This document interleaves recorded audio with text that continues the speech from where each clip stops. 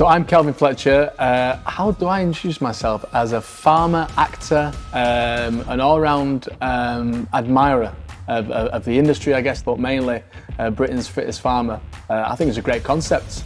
A couple of years ago, I came across it online and was watching there, thinking it looks great, and probably secretly thought I'd love to do that. So maybe this year to be asked to be ambassador, to be a judge is a great honour. Yes, there's a sense of competition, but I think more than anything else, it just represents getting out there and having a go, regardless of your fitness level. It's just challenging yourself a little bit, and I think that collective effort will be pretty inspiring to watch and to judge as well.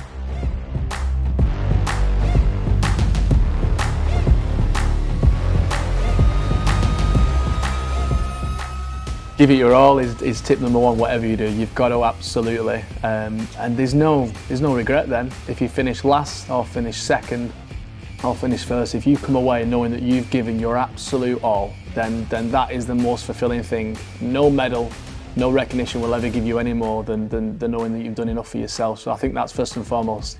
Second, keep well hydrated. Big believer in that. So whatever you're doing, hydration is absolutely key. And third and finally, just enjoy it. Just enjoy the experience. And as I'm sure for some people, there'll be a lot of preparation going into this. There'll probably been weeks, maybe months of training.